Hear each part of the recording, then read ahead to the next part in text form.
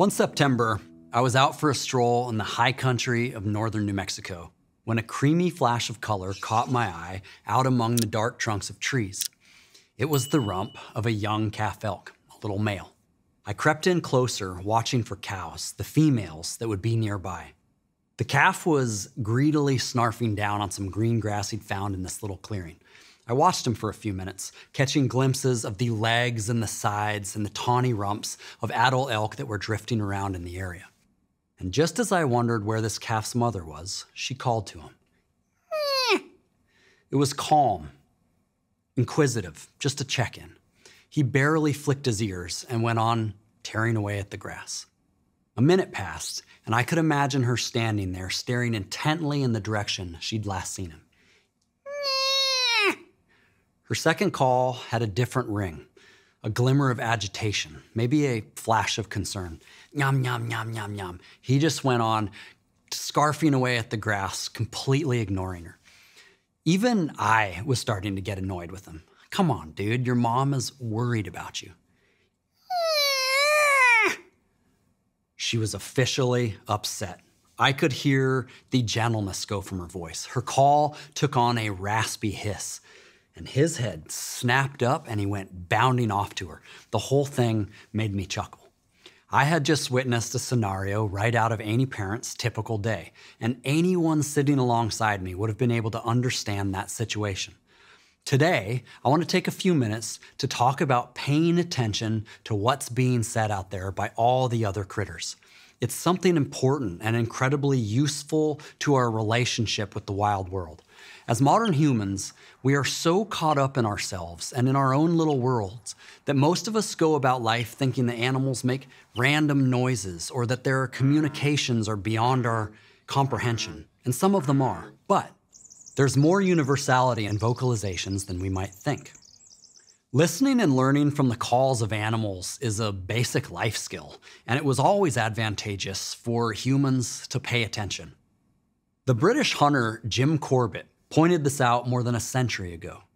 He grew up in the jungles of India and rose to fame in the early 1900s for his ability to hunt down man-eating tigers. He was an incredible woodsman, and he absolutely loved tigers and all of the other critters of the wilds that he was raised in.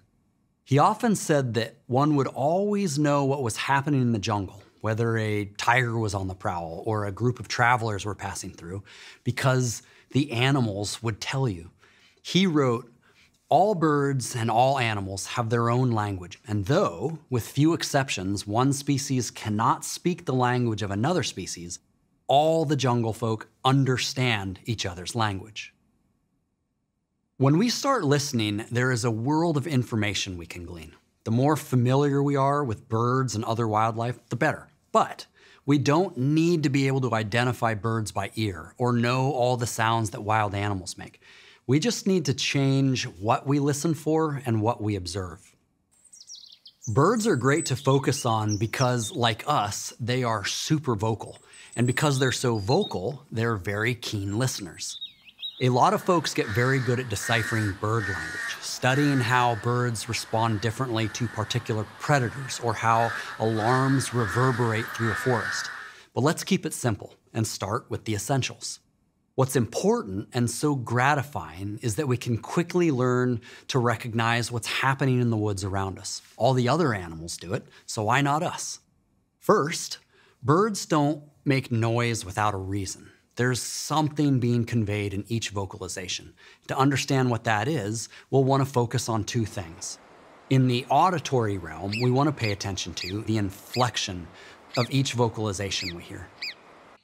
The other thing we want to pay attention to is body language.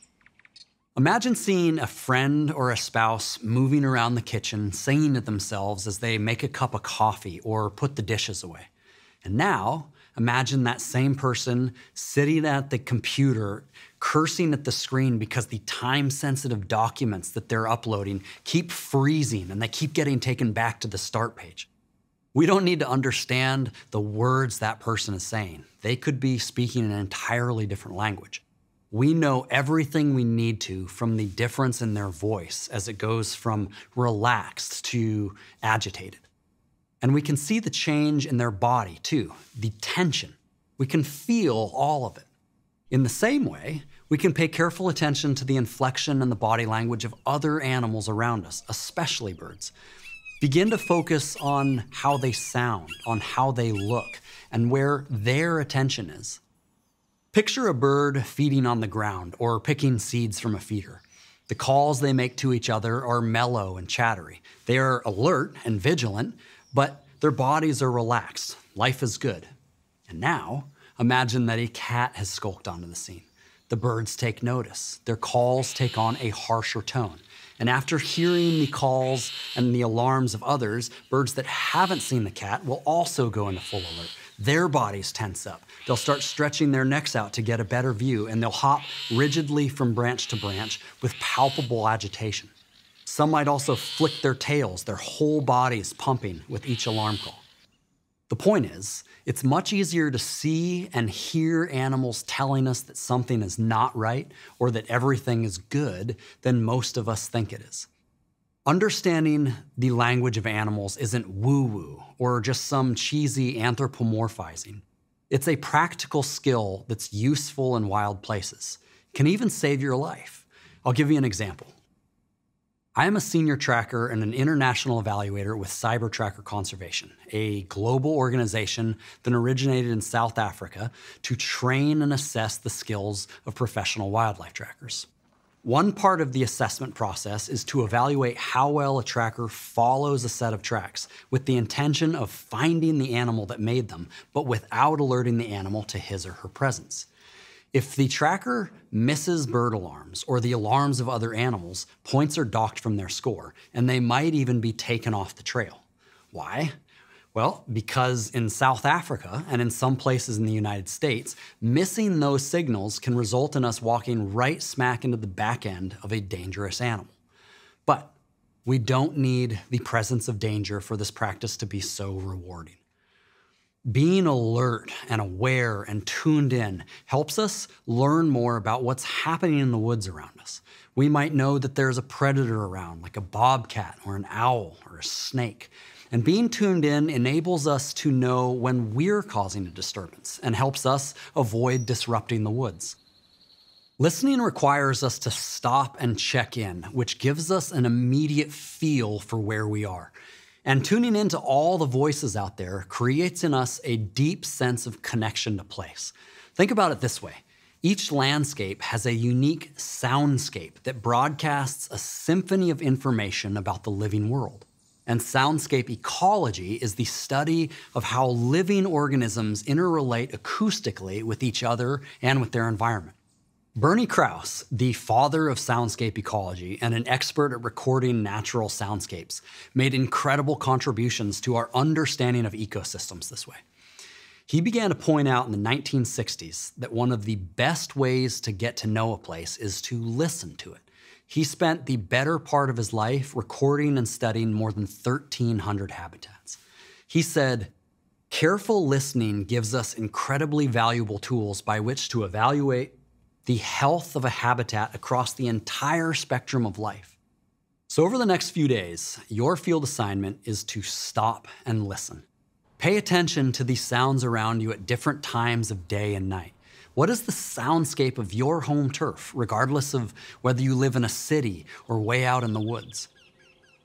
And listen to birds and watch them. Listen for inflection, study their body language. You'll start to notice all sorts of behaviors. Relaxed birds bathing or preening. Young birds fluttering their wings as they beg for food from their parents. Or upset birds yelling at intruders. Soak it all up. And foster this practice so that no matter where you are, a little part of your brain is always tuned to listening to what the birds are saying about life in a forest or in a park or along city streets. We are not alone in this world. It's bigger than us. And when we turn our attention to the voices of the others, we learn to listen to a universal language. There is a lot being said out there.